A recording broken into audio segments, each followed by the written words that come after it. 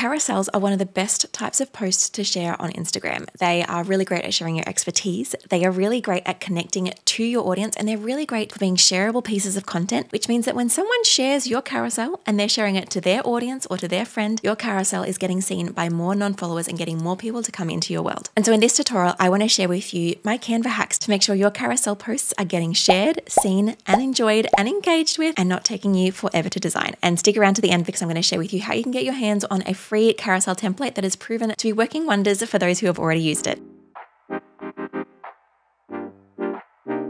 So hi, if we haven't met before, my name is Jacqui and I am a graphic designer who loves teaching business owners how they can use Canva, graphics, design, and brand to grow their business instead of feeling overwhelmed and feeling their business is growing really slowly, because design has the power to really catapult how fast you grow, and I want to show you how to do that a lot in today's tutorial. Make sure you hit like if you are excited to learn how you can make your carousel posts shareable, because if our posts aren't getting shared or seen or engaged with, kind of wasting our time making them, and I know as a business owner we don't have time to waste, so let's dive in. So first I want to share with you a couple of examples from myself and from my clients to give you an idea of the kind of things that you can do on your carousel posts. And as I speak to these, I'm going to speak to why these posts are working. And then after that, I'm going to go through and show you exactly how to create this design yourself. So this is an example of one of mine that performed really well. And you can see here, it is simple. It's got a really punchy title here. I didn't even need to do this section here if I didn't want to, but I wanted to just add a little bit more context. A huge part that's going to make your design succeed is not overcomplicating this first slide. Another thing that I'm doing here, which I'll show you how to do as well, is creating little animations on these posts. You don't have to do these, especially if it's not your brand style. But if your brand is a little bit playful, adding these little animations is very, very quick and easy, and also adds some visual interest into your designs. Something else that I like to do is creating what I call an infinite scroll. This idea that your posts and your carousel is seamless. So a carousel post, in case you don't know, is where on Instagram you can post more than one picture. There is a picture and then you slide across and there is more than one picture. You can post up to 20 different pictures here. So this is a really great way for you to be able to share a wide range of content with your audience and build a lot of trust and share your expertise. But not only do we want people to share these posts with others, we want them to actually first engage with it and consume the content first themselves. And some ways that we can help to do that is creating what we call that infinite feel across the designs, which means that your design goes across multiple slides and it feels consistent as they swipe across. It feels really satisfying. And so with mine here, all I've done, which is the template I'm going to give you, all I've done is just added this line, which is in the same place across all of my slides. And that line helps your design to feel really consistent. Another example is this template that my client Hazel has used, where she has put herself here and also on this slide. She goes perfectly across both of these slides. I'll share with you briefly how to do this soon, but I've also got a full tutorial, so I'll share that with you soon as well on how to create that seamless look in between slides. But again, it just helps your design to feel cohesive and fun to scroll across. Or another way that we can do this is another one of my clients. She created this really great ribbon feel, which I helped her to do in one of my programs, the Co-Creation Design Club. And it just meant that the design kind of felt really flowy and fun to swipe across. You kind of felt like you were like, oh, there's more. I'm keep on scrolling. Like it just helps our brain to think there is more and I must keep swiping across, because if people aren't going to swipe through your carousel, they're not going to engage with it or feel like they want to consume the content. And this is also another one from my client Erica. And you can see that this design is relatively simple. There's less cohesion across the designs, but what is working is we've got simple text inside the carousels. It's not like paragraphs and paragraphs of text. You could have a paragraph or two, but I wouldn't go too wild because we don't want our text to be too small to read on someone's phone, which is where people are viewing these. And you can also see a really big point I teach quite regularly, which is with a carousel post, not only are people seeing your first slide, which they're seeing this slide in your actual grid, so you want to make sure this looks really great and on brand, but Instagram is actually going to offer people the second slide to them if they don't click on your slide the first time they see it. So if I'm scrolling my Instagram feed and I scroll past someone's carousel and I don't interact with it, but Instagram notices that carousel is actually doing quite well, it will actually re-offer me that carousel post, but show me the second slide in their carousel the next time I'm on Instagram. So I could keep scrolling the next day and I could see this post and I'm like, haven't I already seen that? And I have, but it's actually showing me the second slide. So make sure you pay a lot of attention to the second slide in your carousel. Don't just make it really boring, make it another really great hook piece. And the last example I want to share here is with another client of mine. And you can see here, we've got, the design is quite simple. There's nothing huge happening here. Don't feel like you need to overcomplicate the design, but it is clear, it is readable, and it is on brand. And I find that performs really, really well. And lastly, there is that call to action. And so that's a really big part too. So if you want someone to take action from your carousel, whether that is to share with their friends, oftentimes we actually need to ask for the share. I saw someone posting a reel on this today. They're like, you want people to share your posts? awesome too. And so like ask people, share this post with your friends, share this post with someone you think would find it helpful, or give them another call to action, whether it's to save this post or listen to your podcast or download the freebie, whatever it is, even if it's just give me a follow or go in or comment X, Y, or Z, make sure that people know what that call to action is. Give them a next step. So now if we get into the design side of things, if you're designing a carousel post or any post on Instagram that is not a reel, I want you to make sure that you're using the Instagram post size. So if I type in here Instagram, I've just pressed create a design. You want to look for this Instagram post option 4x5.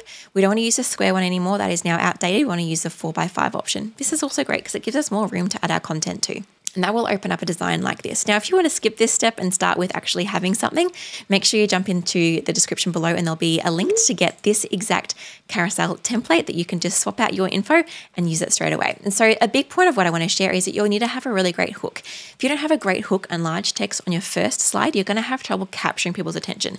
They're scrolling, they're not looking to engage with you, they're looking for something that interests them. So having really large text is really, really important. So I'm not going to update the text in this carousel because that will waste your time and mine, but I am going to show you the things that are working on this design and help you to kind of add a little bit of an edge to it. So if you use this template or you're making your own, make sure that you make it fully branded. Having designs that are fully branded to your own fonts, your own colors, and your own brand vibe and elements is so, so crucial. I teach this across all of my different videos and in my courses, so make sure if you want more support with that, do let me know. There are links below to my courses for DIY Design My Biz if you're a new business owner, or if you're a more established business owner, the Co-Creation Design Club will be a great fit for you.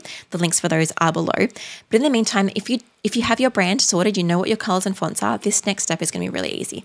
Just click on the background and change the brand color to whatever your brand color needs to be. You can change this font to being one of your brand fonts. I'm going to leave the font for now. Click on the font name up here and you can change it to whatever you want to. And you'll actually note that if you see this down the bottom here, a change all option, I can change all occurrences of this font to my new font and it will just change it across the whole document without me having to go through and change every piece of text.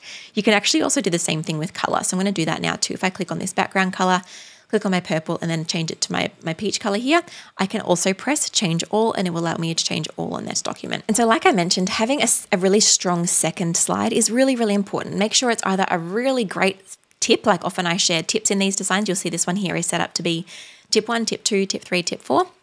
And that's really, really great. Or I like to give like a really strong, like, this is why you need to care about this in this second slide. I have a whole video on the anatomy of what I think a good carousel should look like. I'm going to link that here for you. So make sure you give that a look if you're feeling unsure about the content to go in your carousels. Next, you'll notice that this template already has the line involved. So I love to put a line or just something to carry my design so it has that infinite kind of feel. So if you aren't using my template and you'd like to do this yourself, all you need to do is insert a line. So I'm just going to press L on my keyboard, and a line will pop up. This line is really great because it's something you can change the thickness of. It's something we can make into a dotted line. We can make into a rounded line. There's so many options for us. We can even add on an arrowhead or not. I prefer to have these lines really quite subtle and chic rather than having them really, really bulky and large like this. So I'm going to move my line weight much smaller and I'm going to take off the arrow because I don't want that for my own design. And what you can actually do is then grab this arrow and you can grab these little circular handles at the end and drag it across to go across your whole design. Now for me, I've just started it on this second slide, so I've kind of brought this across like so. And then all I need to do is click on this line, press copy, go on to my next slide where I want it to be and press paste. And now I want to make this line go all the way across my design like so. And I'm going to use that exact same line and copy and paste it across all of my designs. Canva's going to paste it into the exact same spot, so don't move it. Otherwise it's going to be wonky across your slides. And then what I like doing at the end is actually finishing off that line. So I would then bring this to my end slide, bring this across and end it like so. If you want to, you can add on a little arrow end, making a little circle or a square there.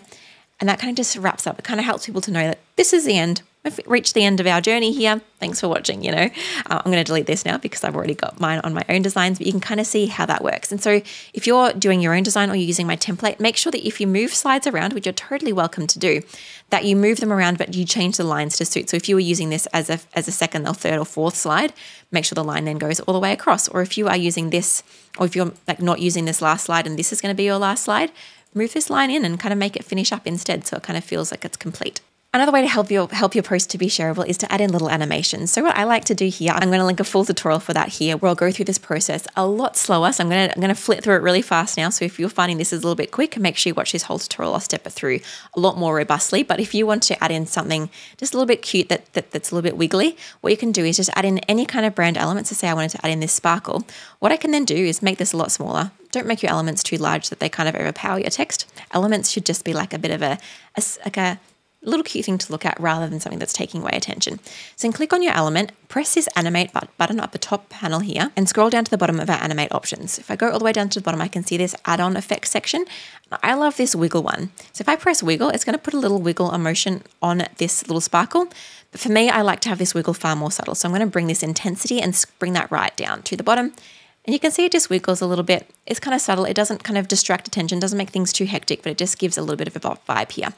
If you choose to do this on your slides, you're going to want to make sure you download this as a video file rather than an image file, because if you download this as a JPEG or a PNG file like you normally would in the Instagram post, this little sparkle will not be moving anymore. So you would need to press share, download, and download as an MP4 file rather than a PNG file. So MP4 rather than PNG, so that this then is a moving image in your Instagram feed. Another thing to consider is changing up your design between your different slides. You can see here between this slide, and this slide, they're actually quite different. They're not like vastly different, like having a totally different feel, but the layout itself is a little bit different. It feels like it's a fresh page you're going on.